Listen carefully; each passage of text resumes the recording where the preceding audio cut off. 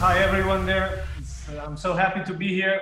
I'm a bit nervous, although I'm used to talk in front of people, in front of kids, in front of players. But still, it's something that I'm not doing every day. And when I see so many faces, young faces, I'm getting a bit nervous. But I'm so happy to be here, and I hope you're gonna be able to understand me, and you're gonna put me some interesting questions, which I'm sure you prepared for me, and I hope I'm gonna be useful on answering with the proper answer. It's not easy, but I will do my best. So have fun. Let's cut the emotions and just be like we are normally, with friends, with family. Because as I said, I'm very happy to be here with you guys. My question is, do you have a special routine or superstition before a big game? Yeah. When I used to play, I said my superstition is that I don't talk about them. But I never had something special. You know, when you work hard every day, when you work hard every week, I think your main concern is not being weak or being afraid on playing, because it's what you do every day, is what you work for every day. So when you work hard and you know that you're strong enough and you're ready physically and mentally for a game, then you don't need a superstition. It seems like you're weak, no? Because if you, before a game, if you leave other thoughts, I don't know, that negative thoughts in your head, then you're gonna have a problem. So you just have to trust the work you've done during the week, the work you've done during the years, and it's not that you go and do something else. It's something that you do forever. You work on it forever. You know how to kick a ball, you know how to pass a ball, you know how to mark a man, you know how to score a goal. Then, of course, there are many situations during the game that counts, but at least when you're able to work hard every day before the game, you're not going to be afraid of anything. Yes, my question is, what was your average training time when you were younger? Training time, my average training time. You are now? Yes, 13. Oh, that's a very nice age. When I was 13, what did I do? Oh, it was like so long. It's a long time ago. I don't remember. You know, we didn't have the infrastructure that you have now, right? We didn't have the pitch. We didn't have the dressing room. So we had to get dressed, prepared. Everything was like that. But we had passion. And I think that's the most important thing. It doesn't matter where you play, where you train.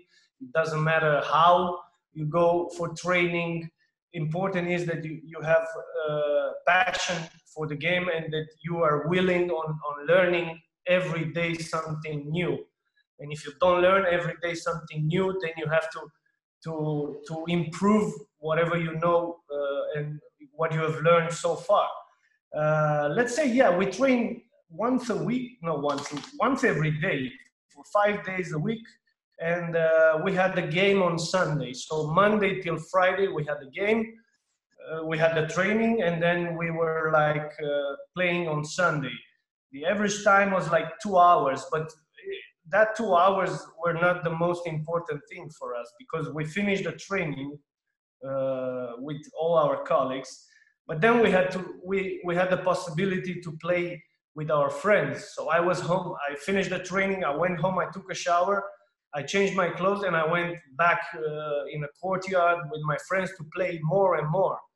Because the most important thing is, instead of now you have PlayStation, you have all of these devices, social media and whatever, which are break you on going out and playing more. The most important thing at your age, guys, is to touch the ball as many hours as possible. And I think 2 hours training is not enough. you need to play more and more and more, develop your imagination, trying to rehearsal all the skills that your coach is teaching you, trying to rehearsal, I don't know, all the skills that you see, whatever your favorite player is, Messi, Ronaldo, or who it is. But just try to copy. Copying is not bad. It makes you have a lot of passion and makes you improve your skills, which at one point in your career, sooner or later, is going to be very useful. So it doesn't matter, you train with the group, you train with your team, but the most important thing is that you do by yourself with your friends at home as well, something. So always have the ball and always try to fall in love with the ball. Excellent. Thank you, Cristian. We have found Nicholas, so we'll go back to Nicholas for his question. Hi. What's the biggest sacrifice you've ever done to become a pro player? The biggest sacrifice? You know, when you play football, you don't do sacrifices. When you have passion in whatever you do, there is no sacrifice that can stand for it. Yeah, I give up on many things, probably, but it wasn't a sacrifice. So sacrifice means that you have to, I don't know, lose something. You have to not be able on doing things other than other kids are doing or other friends of you are doing. But I was not interested in that because I have my own goals to reach. And yeah, I give up on many things, but I didn't make sacrifices. I think that's the point and how you guys should see playing soccer. Just give up on something, but there is no sacrifice that will stand for it. Because sacrifice is, in my opinion, is when you wake up at 5 o'clock in the morning and you go and work for 12 hours.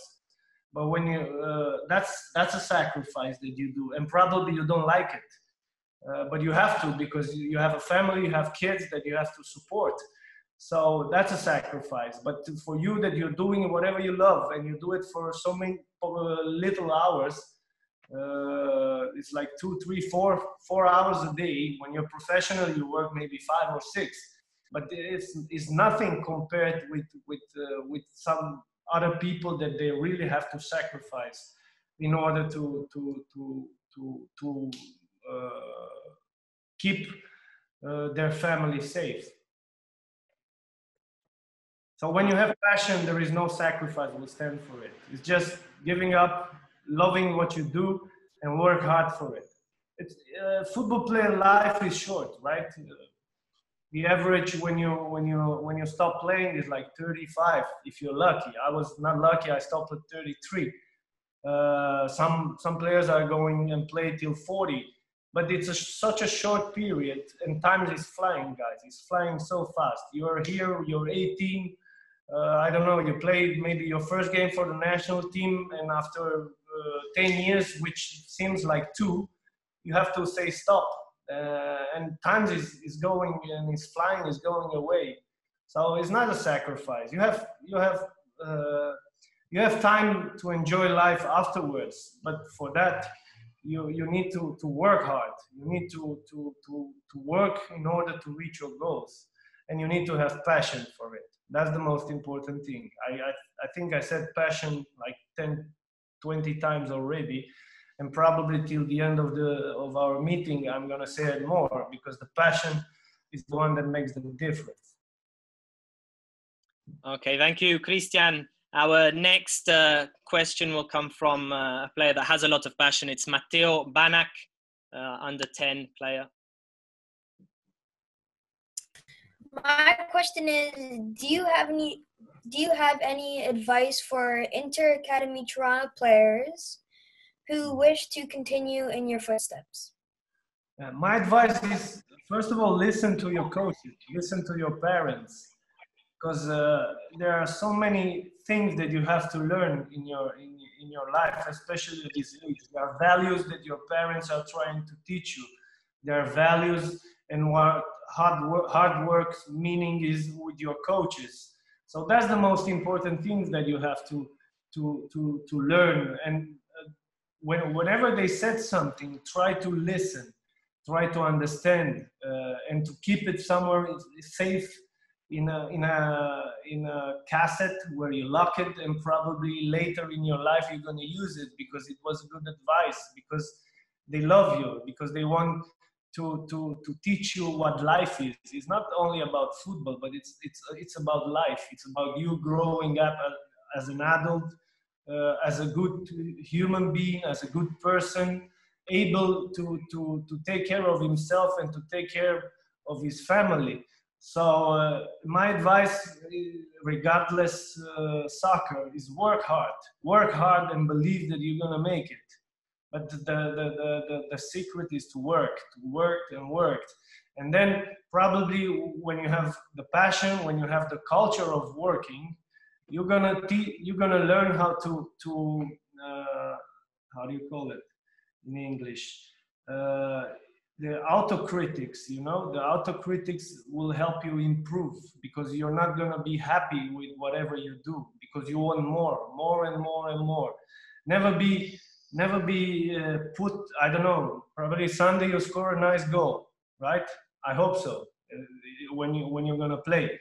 In that Sunday, Monday, you don't have to be happy with that. You have to be mad at you that you score only one goal, that you want more and more. But in order to score 2 goals the next Sunday, that week, you have to work harder and harder. So you have to always set up small goals that it's a short term from Sunday till Sunday, in order to achieve the big goals that you have. Probably, I don't know, you want to be a professional soccer player, you want to play for the national team. But in order to do that, you have to achieve the short-term goals. Means improving every day, working hard to improve every day. And when you do that, for sure on Sunday or whenever you play, you're going to have a good game. Because when you train good, it's impossible that you play bad. Probably it's going to happen one week, but the next week is going to be better, and you're going to play. You're going to play much better. We always said that you play as you train. If you train bad during the week, it's for sure on Sunday you're going to play bad. But if you train good, you have many chances that you're going to be man of the match. What do you look for in a young player when you coach him? What I look on improving him. You know, working with you guys at your age and even a little bit older, it's all about improvement, individual improvement. And in order that you are ready when probably you're going to be 18, I need you to teach you all the skills and whatever was my experience or whatever I think it needed to be known by you to be ready when your time is coming. So yeah, I'm looking to improve, but most of it I want to teach my players what hard working means, and how important is to work hard, how important is to be able to, as I said before, to not be happy with what you have and what you know. That you always to be eager to learn more and to want it more. It's not selfish, these things. It's just something that will help you becoming better, a better person, a better football player. Not being happy with what you have and what you know will make you want it more and more all the time, and it will make you keep on. You will continue on working hard because you will always want more. And then is the power of decision, is the mental that is very important in a game like soccer. Is the thinking fast. It's all about intensity. It's all about you know. I try to teach you on. I try to improve you as an individual, but in the same time, you need to do that in a team, in a group with other players that you need to share a dressing room, to share a bus, to share I don't know, whatever you have to share. So it's a very important task. for us coaches, especially with you guys. And I know sometimes you look at us when we're talking and say, what are you saying here? Just give me the ball and shut up. I know it's that sometimes you do that, but for us it's important to offer you some more information, some more values that probably in your life, maybe if not in 5, if not in 10, but maybe in 20 years will be helpful. And probably you're gonna remember, hey, this thing is my coach when I was 13, 14 that he told me, and he was right. Because it's always about you guys, young kids, are judging us now. You know, what do you know? Like you say, what do you know? You teach me, but what do you know? I know better. And probably when you're gonna be our age, when you're gonna be 30, even earlier, you're gonna say, he was right. Because now you think you know everything, but you don't know anything, trust me. And you're gonna come back to our words when you're gonna be a grow-up, probably you're gonna have a family, you're gonna have kids, and our advice is they will come back. And if that happened, for us, it's a big achievement. It means that we work good with you guys. So so that's why we'll keep on talking with you, keep on telling you things that probably in 20, 15, 10 years, you will remember us for these words. My question is, what is your favorite memory from playing pro? What is my favorite memory of playing pro? Every day that I spend in playing pro, it was important for me. I don't know, during your life, during your career, you have up and downs, right? Let's say I finished my career with 13 operations. So I don't know, you were up, then you got an injury, then you have to do a surgery, and you're down again. But you need to have the power to go up again. And I did that, and that makes you, I don't know, stronger. It makes you a better person. It makes you, everything is better because you have an important responsibility, and probably in my career was a new goal in order to come back stronger than I used to be, stronger than I was before this operation, this surgery. So for me was always something that I hanged, and I try even in the negative situation to find solution and to find something positive that will put me again on top. And that's challenging, and I think that's important when you have the competition inside you. When you have a competition with yourself, you have a competition with destiny, you have a competition with your colleagues, you have a competition with other teams.